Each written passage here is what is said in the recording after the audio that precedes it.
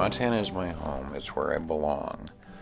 I am comfortable here both with the landscape, which is terribly important to me, and it's just where I've always felt at home. This is also a storytelling culture out here, and there is a saying that says, "A man who can't tell a good lie is not well thought of." I remember growing up just wonderful, elaborate stories that sounded so very true until you got toward the end and you realized you'd been really had. That's what all novelists do, isn't it? They take something small and make a very long story out of it.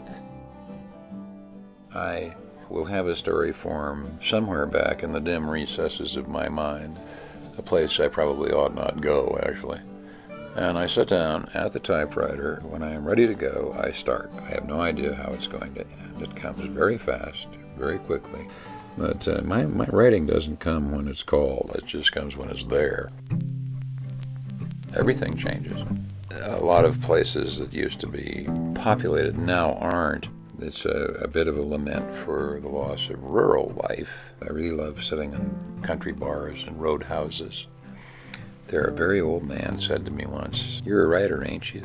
Well, you listen good so that people know how things was around here."